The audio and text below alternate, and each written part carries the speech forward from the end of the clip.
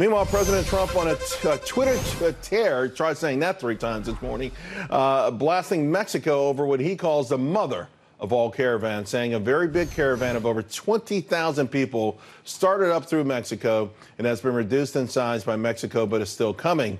Mexico must apprehend the remainder, or we will be forced to close that section of the border and call up the military.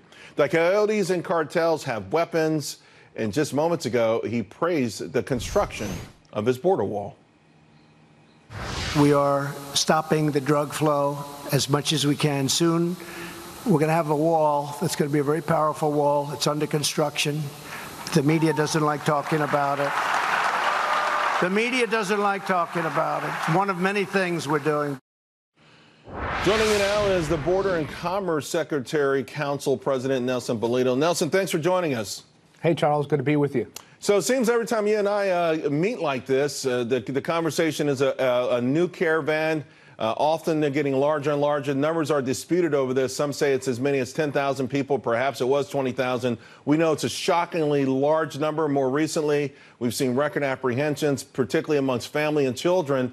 Why is this crisis getting worse? Well, if you look at the numbers, let's look at 2017, 420,000 apprehensions for the entire year. 2018, about 520. And as of this month, we've already surpassed both those years for apprehensions, and we're on our way to 1 million apprehensions this year. The issue stems from the lack of cooperation from Mexico. The president that took over there on December 1st, 2018, just last year, if you look at the numbers when they started spiking, we're a couple months right before he took over. And then the cartels started taking advantage of the movement of the president and their people. And then you see a spike come December, January, February, and you're seeing it continuously. Mexico has to seal their southern border.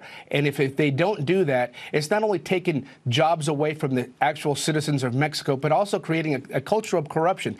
It's gotten to the point where smuggling humans is more lucrative than smuggling drugs. I'll tell you one governor that I just got off the phone this morning, the governor of Tamaulipas, Mexico, Francisco Garcia, Cabeza de Vaca. This is the border state between Laredo and Brownsville. He tells me he wants to do more. He wants to work with the Department of Homeland Security, and we've been working on this campaign for security and prosperity with our council, working with DHS, Manny Padilla down as Joint Task Force West, and certainly the governor, and looking at ways that we can stop this cartel encroachment. Because what's happening at $5,000 to $7,000 a head, we're feeding this culture of corruption, and this governor is the only guy that's going out there. We have seized. We looked at 10 people that we did an interagency search and named them, and we've caught 7 of 10 major cartel members in less than 8 months. That's humongous. I wish we had that cooperation from the federal government in Mexico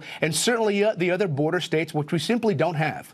Well, until that happens, though, Nelson, can we just expect then for this onrush to continue to get even worse? And by the way, we've got a minute left. Some are actually saying the success that President Trump is having erecting the wall is creating even a greater sense of urgency.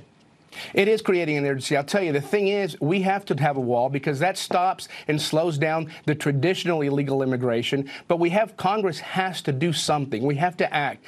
We want to focus, sure, on the folks that are here and the DACA recipients and so forth. But that's a separate issue. We got to stop the bleeding before we can figure out how to diagnose the entire problem. That issue of continuous 4,000 people coming over that border on a daily basis has to stop. Right. This caravan is just simply another symbol of they're laughing in our face. These cartels are just moving these people wholesale towards our border. Nelson, always great discussing this with you. You bring facts that no one else brings, and we definitely appreciate it. Thank you very much. Thank you, Charles. Appreciate you.